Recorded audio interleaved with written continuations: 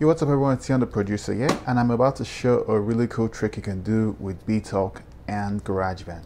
So right now I'm just going to make a sample project in Garageband. I'm going to make use of the classical grand, and I'll make use of the autoplay feature just to show that you can, if you're good at playing piano, great. If not, you can use the autoplay and demonstrate this. Anyways, I'm enabling the autoplay. I'll just use the autoplay one and play some chords. Let's go now.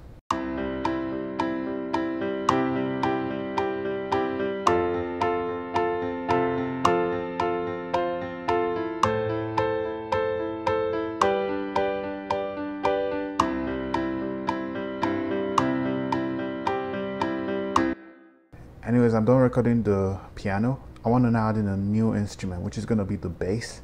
Notice how I'm using the keyboard for all of this. For this trick to work, you need to select the keyboard instrument because we're trying to get the MIDI information, which shows up here.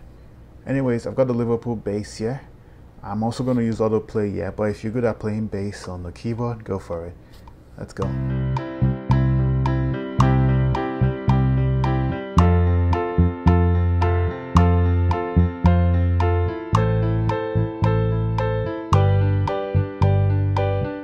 Alright, so we're done recording this bass here, and what we're going to do now is we're going to make use of a really cool app known as Beathawk. Yeah, you guessed it from the title.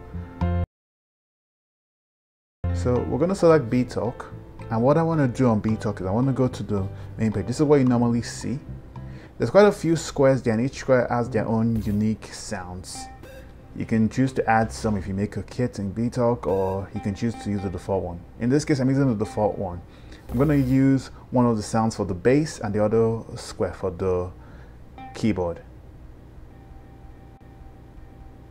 What you want to do is make sure you select the third icon there. It allows you to play the instrument, kind of like a keyboard. Anyways, you can actually drag the MIDI directly into Beathawk.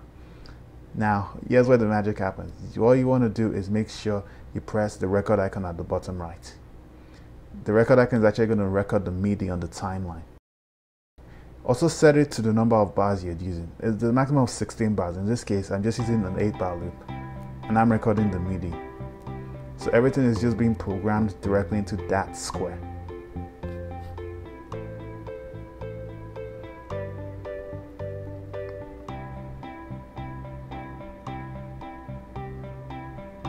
So now if I decide now to play it, all the stuff that's been recorded is now there. Now to prove this, I'm going to delete that MIDI out of it to disappear.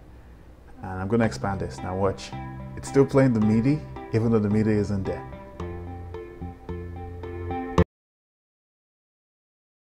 So yeah, as you guessed it, we're going to go to the next square. We want to record the bass into it, so that way we can actually have two MIDI instruments in one application. We can actually stack this all the way to 16 because there's 16 squares. So yeah, it's a really cool way to be able to expand the number of instruments you can actually have in Garageband. I know you can normally have 32, but this just unlocks a whole new world there. Anyways, we're recording the bass into this timeline here. But as you might have noticed, you're wondering, it's only 8 bars. Beathawk can actually record up to a maximum of 16 bars. I tend to produce my music in 8-bar loops, but yeah, that's one limitation of this. You can only record up to 16 bars of audio. So I'm going to delete this as well, and we're going to play it again just to make sure. And if you look,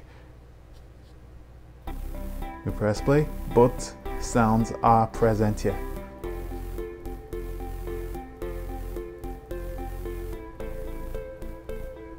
And of course, I can always press the play button here, and it will sync to the timeline. So let's just test this out here. I'm going to stop this here directly from Beathawk. I'm going to play. And yep, you guessed it, it's playing here. Now you might be wondering, okay, this is really cool, but what can we do with it? Well, there's a mode in Beathawk called song mode. This allows you to layer it. By just tapping that S icon, you can actually layer your songs. And you can pretty much just go similar to a regular grid. It allows you to layer the song in whatever way you want to do. You can actually lay out the song. In this case, I'm going to expand the song so that it just starts with the bass on the first 8 bars and then expands to the keyboard and the bass on the second one.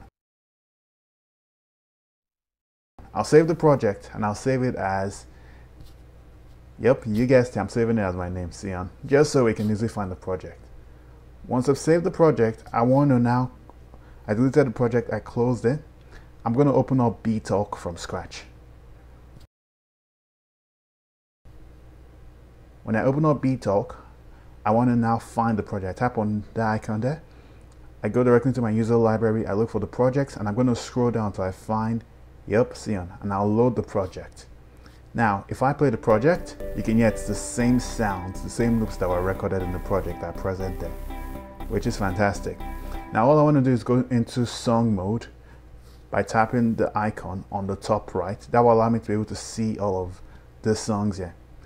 I can now choose to export, and to export, I'm exporting the MIDI so that I can bring it into a different DAW. In this case, I'll bring it back to Garageband to demonstrate this, but I then go into the exports folder, and then I'm going to go directly into SEONN, and then I'll see the SEONN MIDI, which is the MIDI I just did.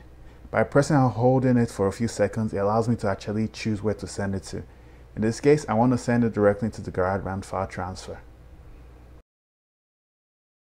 Now we're going to open up a new Garageband project just so we can see exactly how to use the MIDI. So I've got a Liverpool bass, that's fine. I'll tap on the loop icon on the top right. I'm going to go directly into files. I'll look for the SEONN mix MIDI. I'll drag and drop it into here. And you can see there's about 16 instruments here, with 2 of them with the actual MIDI I'm using. I can delete the ones I'm not using, but in this case, it's a similar sound. Now let's just try and get it to the right instrument. In this case, I'm just going to look for the bass, Liverpool bass. There we go. And I'm going to change the other one to a classical piano.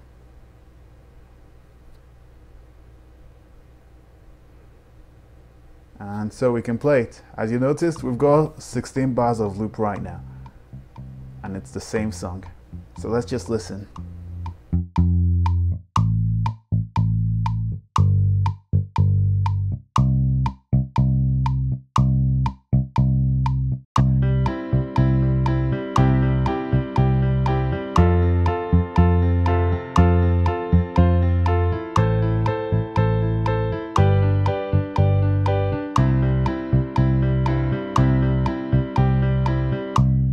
Alright, and just like that, you're able to get the MIDI out and use it in other DAWs. Hope this video was useful. Take it easy. Whoosh.